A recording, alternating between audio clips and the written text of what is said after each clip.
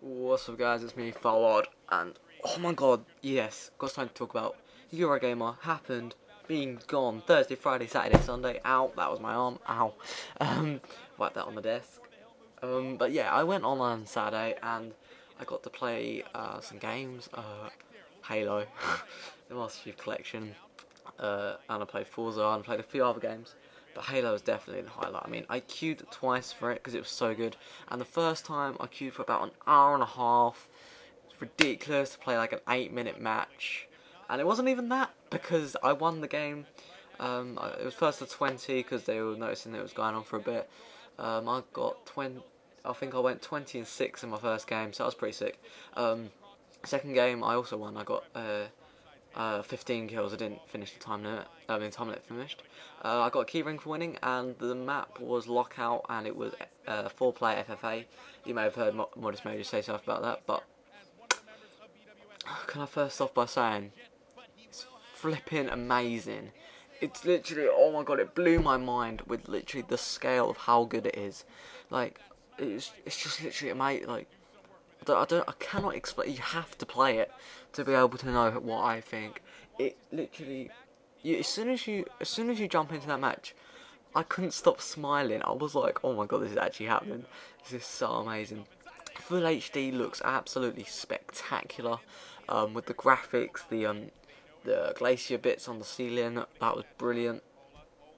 Oh, can I just say something about the 60 frames though? Incredible. Absolutely fantastic. The gameplay is so smooth. It is literally that 60 frames. You just like you're looking around and it feels amazing. I felt that as soon as I picked up that controller. I was like, damn, this is simply fantastic. Also, you probably already know this because this is like Halo 2. But if you didn't know, the sniper is really quick firing, and literally virtually a machine gun. No, it's really good firing. It's like you can shoot like twice, and it's like boom boom. Like in like 4 in reach and 3, you had to go shoot and then shoot again after the recoil came back and stuff like that. Their hit detection feels extremely solid. I didn't find any instances where my shots weren't registering or anything like that. The grenades were perfectly balanced. Didn't seem too OP. You get 4 if you didn't know that.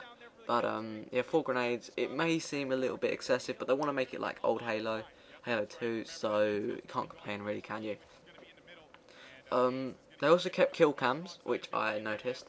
Now the kill cams obviously can be taken off, as we see in this gameplay on the screen now, which was the grand final of the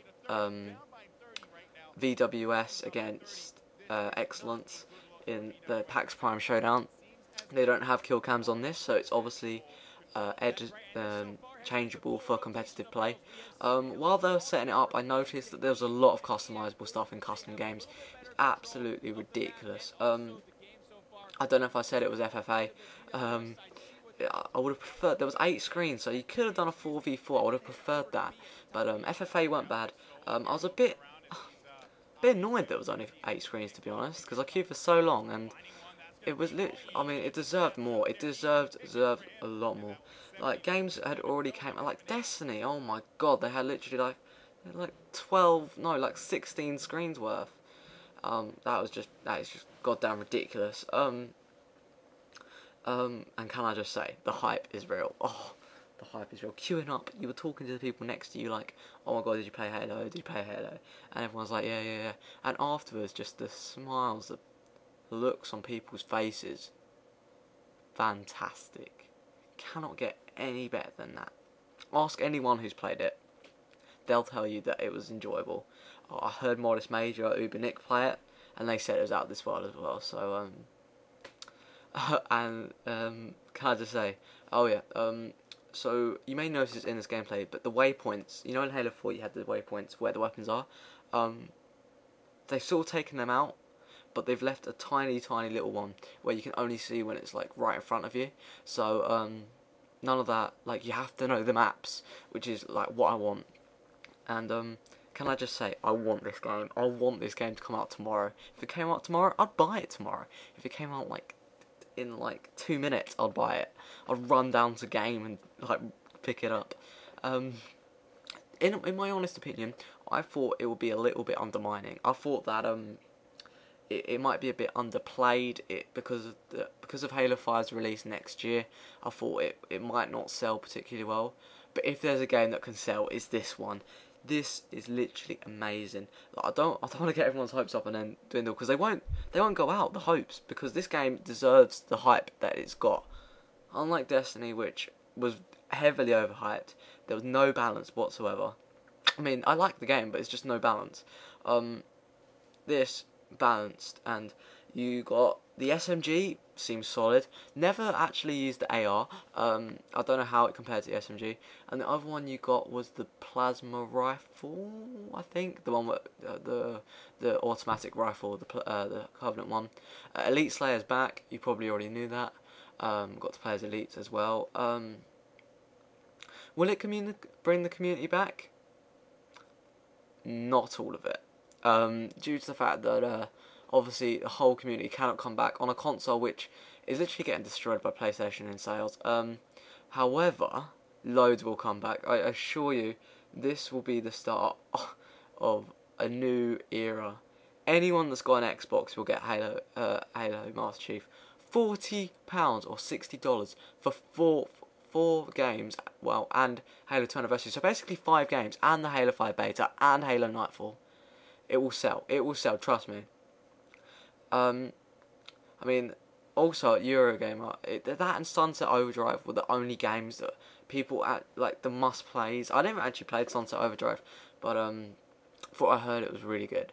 But yeah, I was totally wrong about this. I was totally wrong about it being it just be passed over as a transition sort of period for Xbox and Halo. This will be amazing. I would love to see you guys on that. I want to see your feedback. If you went to Eurogamer, tell me what you thought was brilliant, or perhaps even critiques.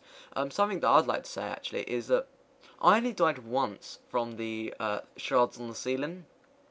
I don't know, they were quite underused. Perhaps the players didn't know about it, but I died right at the end of one of the matches. But yeah, gotta use them more often. The jump ups, gotta use them.